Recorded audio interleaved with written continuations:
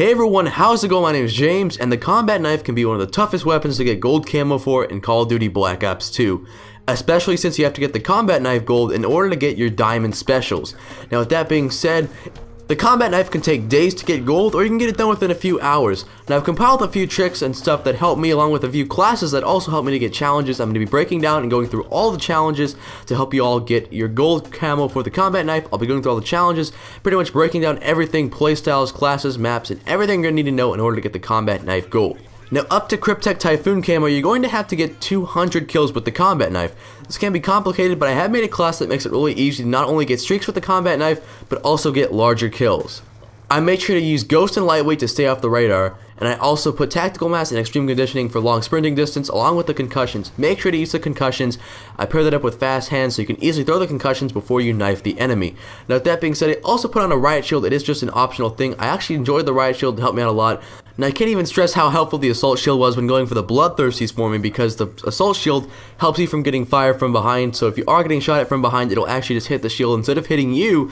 It'll actually end up helping you out in a lot of sticky situations. And when you're trying to escape from enemies when they're all coming at you and you realize there's no way you're going to be able to kill them, you can run away cleanly without having to worry about getting shot from behind. Now that leads me to maps. When choosing maps for this game, make sure to choose wisely. I definitely recommend playing Nuketown as much as possible, especially for some of the bloodthirsties. Staying up close and personal with the enemy is going to have to be a requirement. It also helps to kind of stay back and definitely play a little bit more campy. I'm not recommending just sitting in one spot the whole time, but if you are trying to get longer streaks with this gun, playing campy will definitely help you out.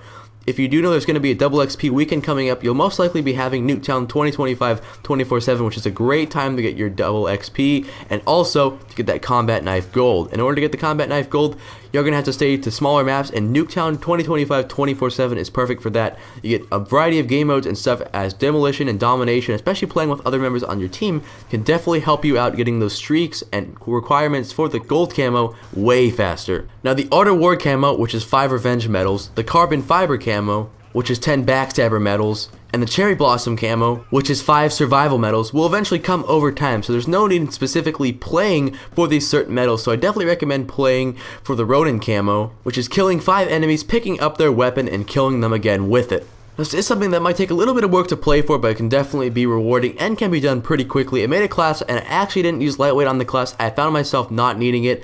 I found myself playing a lot more defensive since I was only going to have to get 1 kill, and then pretty much, like I said, play more defensive, sit back, relax, and wait for the enemy to come to you.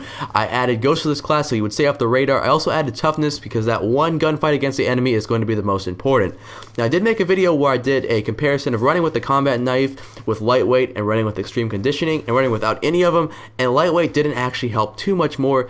In a scenario where you're just using the combat knife, I definitely recommend using lightweight. But if in a scenario like this where you are going to be using a gun, I definitely substitute lightweight for another perk. Now if you are wanting to check out the lightweight versus extreme conditioning time comparison and speed trials, that'll be down in the description for you guys to check out. And last but not least, we have the dreaded bloodthirsty medals, the 5 kill streaks that take so much time to go for. Now I found myself getting bloodthirsty medals before I actually got the bloodthirsty challenges unlocked, and of course once the challenges come, it just seems 10 times harder since you're actually going for it.